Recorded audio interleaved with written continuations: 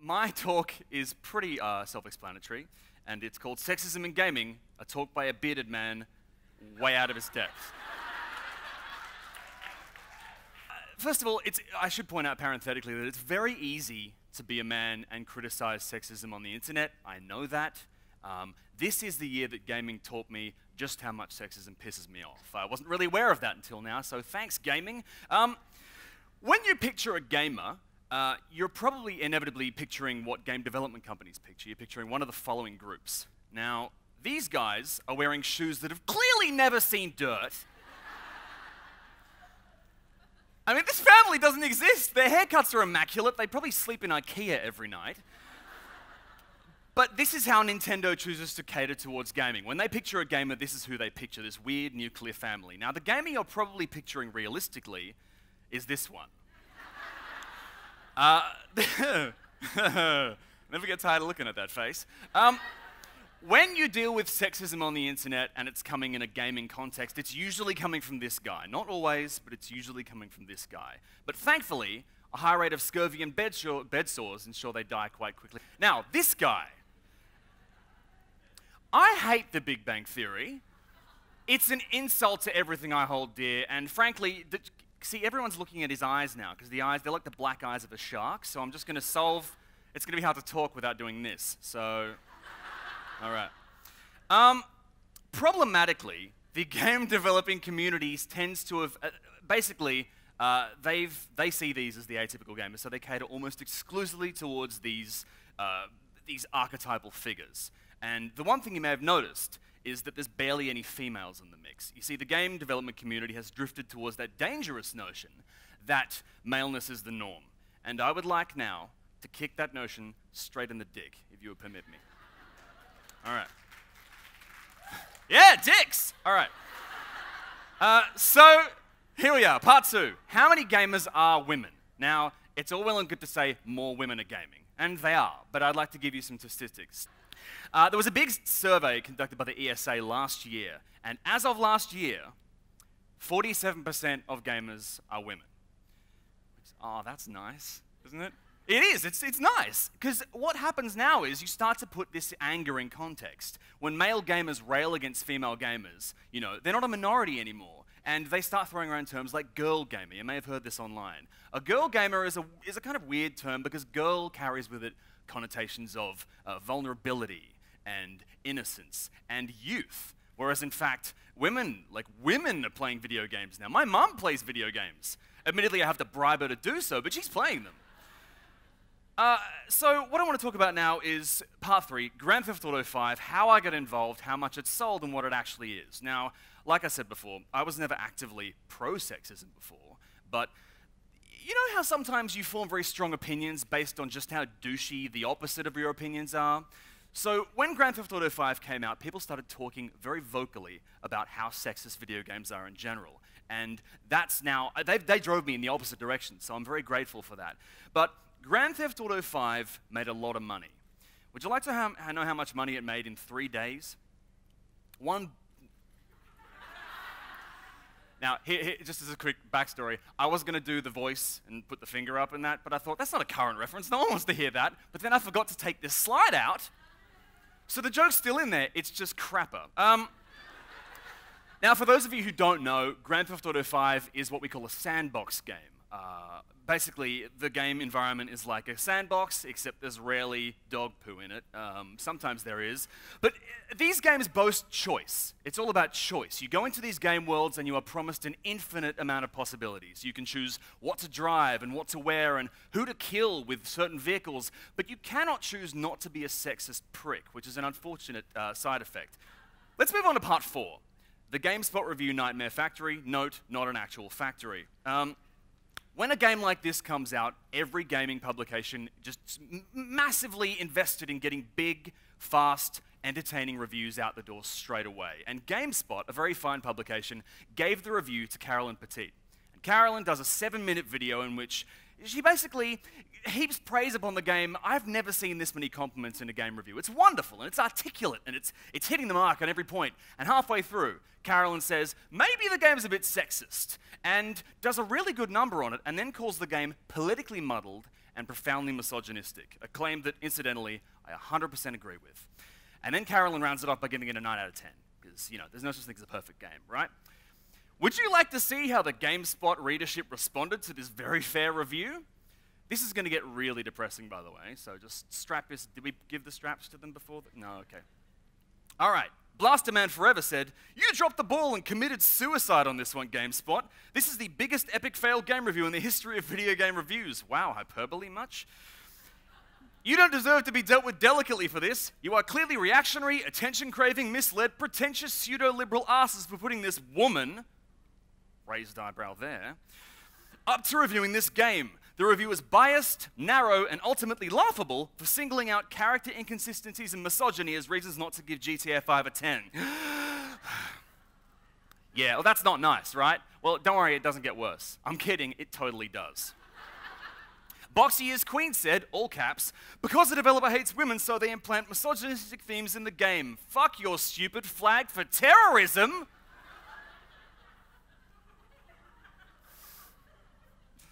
Okay, there's one more, and this is the one that really, really made me angry. Okay, this is what video game journalism is today, because no one gave a shit about how women were portrayed in video games 2 years ago, but now because more women play video games, it's just one woman, apparently. It's just one unfortunate woman. It's suddenly a problem. Terrible review and not objective at all. This person should not be in the position to state her opinions as facts. Fuck GameSpot now. I had to cut thousands of comments out because these three were the least offensive. What's depressing is they started as aggressive attacks on Carolyn for critiquing a game, which is funny because she's a game critic and that's her job. Then it sort of snowballed into hatred for women, and then, you see that her there?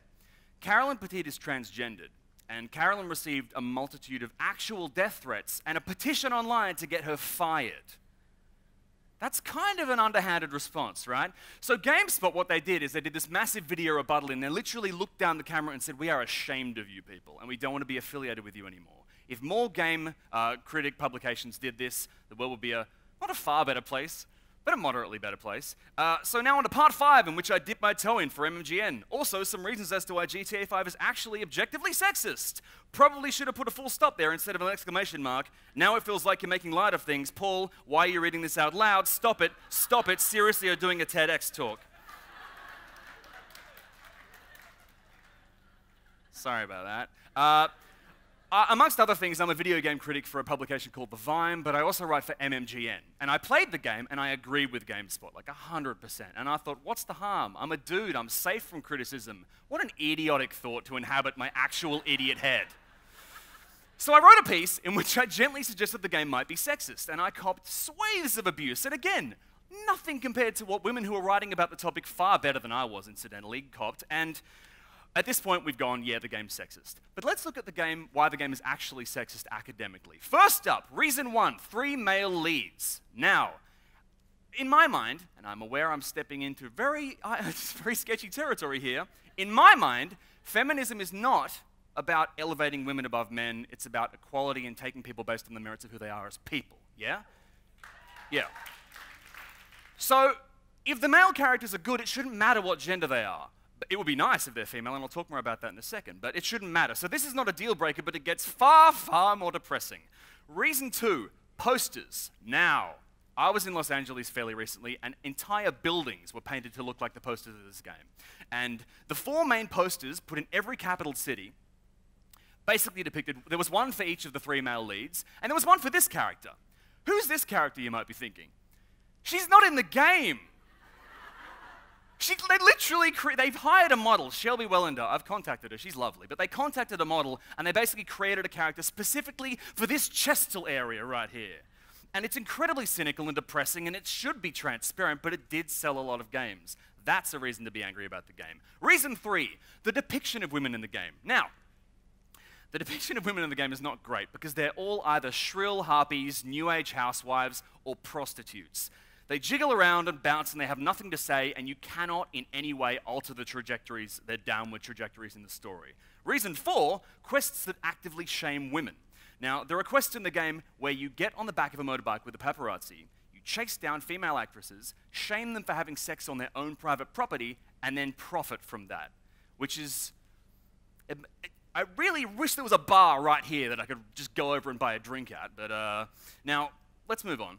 It's going to get better, I promise. Part 6, what will happen if you get online and claim this game or any others are sexist? Now, at this point you're thinking, yeah, the game's sexist. It's sexist. Why don't I get online and say something about it? Well, here's what you're going to experience if that happens. Typical response 1. That stupid face. This is a game, OMG. Why bring sexism or politics or whatever into it, OMG? Well, first of all, you disgusting, wrinkly bastard. It is a game, but for about 10 years now, we've been trying to get video games recognized as an art form. And when you want something to be considered an art form, you need to start looking at it through the prism of politics and race and gender, and that's how things become art. I've read, literally, again, death threats against Roger Ebert, who claimed over a long period that video games weren't art. And then I went to New York, and I was in MoMA, and I sat there and sat amongst an exhibit of video games as art, and I watched old dudes who hate video games sit there and take them seriously and treat them like art. We are so close to it. This is kind of a personal beef of mine, but these responses are going to get gross. Typical response 2, OMG, but seriously, sexism doesn't matter. Okay, well, young man. People complain about things that matter to them, yeah? So these people will get online and write hundreds and hundreds of pages on message boards about how graphics aren't good enough, or about how there's not enough downloadable content, or about how you inexplicably can't take your hat off even indoors in Pokemon X and Y. What's that about? But then, that's because they care about these things, yeah? Logically, that's because they care about these things. So because they get online and dedicate just as much energy to actively attacking and berating people who claim that games are sexist, logically implies that they are pro-sexism. So just that's something to bear in mind. Aren't people fun? Typical response 3, OMG, it's satire, get over it, men are just as bad as women in the game, OMG, OMG. They say OMG a lot, basically. First of all, I have consulted a multitude of comedian friends of mine who have all looked at this as satire and said, no, satire is a scalpel, it's not a blunt instrument, and this is not good satire. Secondly, yeah, the women in the game and the men, they're all monsters, right? But the men get something the women don't. They get agency. They get backstories explaining away why they're monsters. They get quests which actively redeem them as human beings, and they come off more like puckish rogues, whereas the women don't move an inch. Now, part 7, how do we respond to these idiots? Flipping tables really helps, by the way. But what you don't want to do when flipping a table is be sitting across from someone who's flipping one at the same time, because then the table just goes up and down, nothing happens. The best response to people like this, and the thing you should be saying to game developers if you ever interact with them, is tell me, using diagrams where appropriate, how putting a character, a female character with amazing agency and grace and poise and depth in your game would in any way impact what you're trying to achieve in the story. And then you just watch them fumble around and suffer a cerebral hemorrhage. Because basically, you can't dispute that. GTA 5 is a good game, but it would have been great with female characters in there. You know, just women and girls and anything. It would have been absolutely magical. But it's making me really angry. And the fact is that people are growing up with fictional characters, and people inhale fictional characters at a rate of knots. It's really important for young girls and boys to have fictional role models as well as, you know, real ones. And if they grow up looking at people from GTA 5, they grow up into monsters. But if you grow up, like, there's so many games with amazingly written female characters. Lara Croft in the new Tomb Raider game. Alex Vance from Half-Life 2. I had the maddest crush on her when I was growing up. Did I get a woo for that? All right, nice. Ellie from The Last of Us, she's very recent. Professor Liara Tassoni from Mass Effect. And then people say, okay, how about Princess Zelda? She's a female character, but she's a damsel, so she doesn't count. Wrong, she totally does count. Princess Zelda sits back and manipulates the mute, useless hero around the environment like a chess piece. And when Link can't achieve anything on his own, she dresses up at night as a badass character called Sheik, and then she sneaks out and kills the people he can't deal with, and then comes back. She's basically the Cersei Lannister of video games, is what I'm saying. Yeah. So, okay, we're all pretty depressed, but how do we fix this? Yes, that is the Little Rascals. I'll be addressing that in a moment. Here's the thing about that 47%. When you go out and say to gamers, 47% of gamers are women, what you're going to get is, yeah, but they're not playing real games. You're going to hear that claim, and it's going to make you angry. Feel free to punch those people in their stupid faces, by the way. But oh, okay. So what you need to do then is address the fact that, look, Nintendo are very good at being inclusive and getting, women and men playing. Mobile gaming and the indie gaming scene, that's where most women are playing their games. That's because for the past decade, these developers and these particular companies have been trying actively to include women. You don't have to exclude them. That's why they're playing them, because the door's open. Try and think of the game development industry as a big clubhouse with boys only written on the front, right? And there's a couple of dudes sitting in the corner, hunkering away, shaking their fists at the stupid, smelly girls. You don't smell, by the way. You smell great. And then one of them goes to the bathroom, and he looks out, and suddenly he realizes there's girls in the house. And they've been there for a while, and they've invited their friends in. And suddenly, the air smells fresher, and the architecture's different, and everything just looks and feels nicer, and it's a really positive environment. But a few dudes are still in that corner room, just scowling and pushing girls over and rubbing their faces in the dirt and pulling their hair, which typically is a sign that they're into you, by the way. But here's what I'd like to say to those stupid, smelly boys. There are new rules on the clubhouse wall now, and it's time to grow up. Thank you very much.